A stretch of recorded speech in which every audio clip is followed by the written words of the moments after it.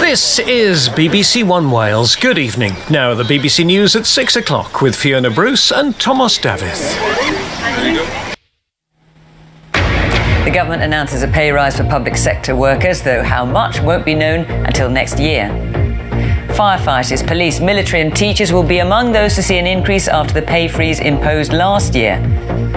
What have been really tight times, the fact that the cost of living has been going up and wages haven't been, will have affected everybody. How big will the pay rise be?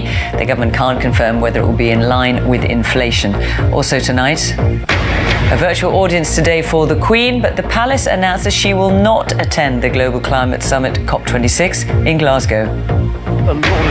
On the set of Sir David Attenborough's latest series, he says world leaders mustn't delay on climate change any longer. If we don't act now, it will be too late.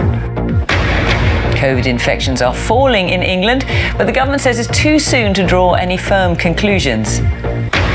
The raw sewage pumped into the sea for 49 hours straight, and the government under pressure to stop it.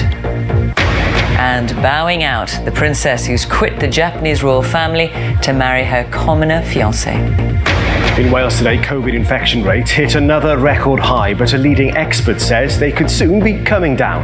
And what would persuade you to switch to electric cars? An action plan is announced by ministers.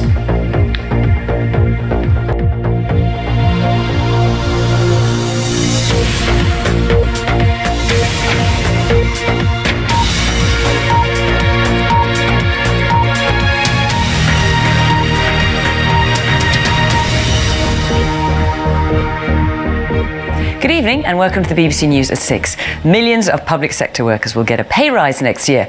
The government says it will lift the pay freeze introduced last November, and nurses, teachers, members of the armed forces are among those who will benefit.